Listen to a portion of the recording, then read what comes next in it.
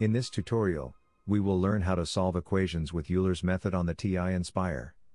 To get to the function, press the book icon on the right of the calculator, and then enter E.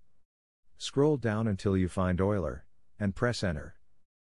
For demonstration, we will solve the equation on screen. The format to enter the equation is as follows. First, the differential equation you wish to solve. In this case the equation is y minus 2. Next, add each variable separated by a comma.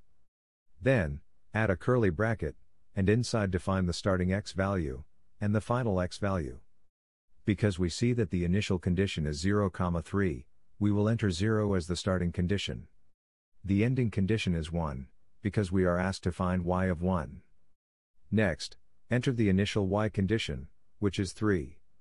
And finally, enter the step size of 0.2. Pressing enter, the calculator prints an array of every step, and the last number is the approximation to the differential equation. Here is the more general format of the function. Thank you for watching.